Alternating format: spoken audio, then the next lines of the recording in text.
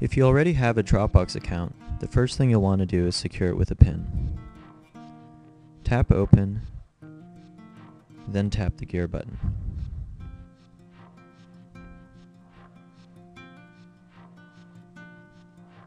Enter your PIN.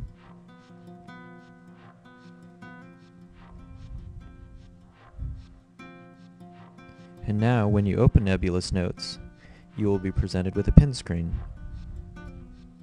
If you forget your PIN, you are given 9 more attempts before it resets your PIN and logs you out of Dropbox.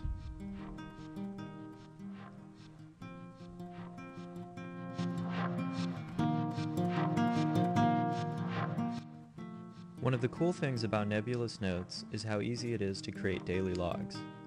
The way to do this is to enable the macro bar.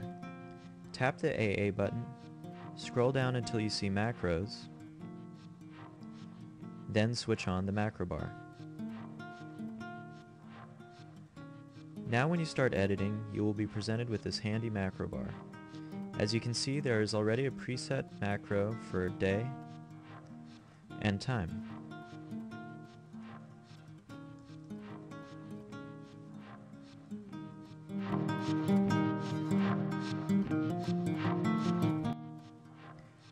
Sometimes if you open international files, the text may appear garbled. If that's the case, you may need to change your encoding. Tap the AA button, scroll down to encoding, and select the appropriate encoding. Then reopen the document, and everything should look alright. If you notice the files are still garbled when you open them on your PC or Mac, you may need to upgrade your text editor. For the Mac, I recommend the free app Text Wrangler. And for the PC, I recommend the free app Notepad++ or the paid app TextPad.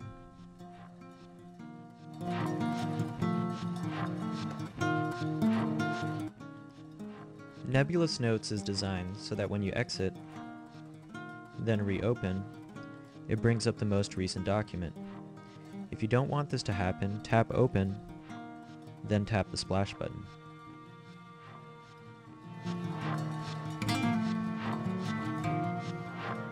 One of my favorite features is the ability to customize themes. A good example is the Dream Journaler preset theme. Tap the AA button and scroll down to Themes. Tap Dream Journaler. This darkens the screen so that when you wake up you won't get blinded. It also enlarges the text so that you don't have to fumble for your glasses.